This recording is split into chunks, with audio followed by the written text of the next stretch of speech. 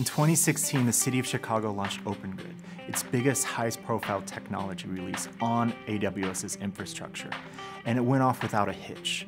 It scaled to meet the demands from users coming from press releases, from different articles written about it. And it was a wonderful success of how AWS's infrastructure worked for the City of Chicago. My name is Tom Shank. I'm the Chief Data Officer for the City of Chicago. My role is to oversee the strategic use of data in the City of Chicago. So how can we use data to improve the quality of life for citizens and improve the efficiency of city operations? OpenGrid is a real-time situational awareness program.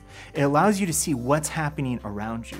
Literally, if you take out your phone, you can see events such as 311 calls, new business licenses, what the weather is in your immediate vicinity. Or you can take a look at neighborhoods that you're thinking about moving to, or take a look at the entire City of Chicago. OpenGrid bore out of an internal project called WindyGrid, which we use for situational awareness in our Emergency Operations Center. And so we took that program, we said, this is also useful to the broader public. So we partnered with a nonprofit called Smart Chicago Collaborative, who then in turn worked with U-Turn Data Solutions, who took OpenGrid and the open source code that we've developed and put it into the AWS cloud so we could have the public reach out and interact with the program and not have to be concerned about scaling issues, about performance, or making an unpleasant situation for somebody who just wants to see data in their neighborhood.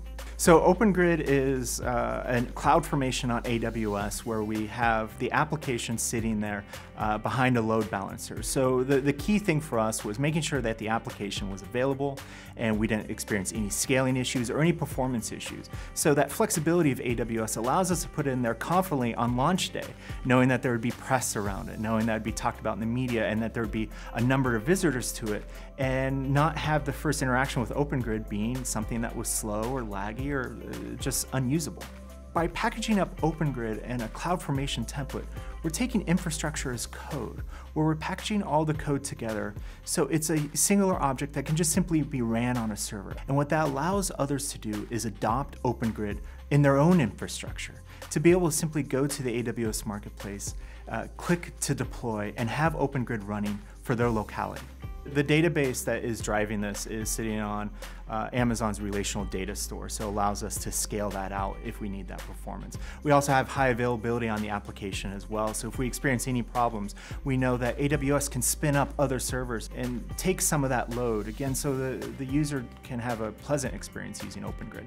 Citizens benefit from OpenGrid because it allows them to see what's happening around them. There's a natural curiosity of a building that looks like it's under construction. What's going to go in there? What potholes are in my area? Where streetlights are out? What crime is happening in an area? The AWS infrastructure allowed that to expand and scale out to take it without impacting end users.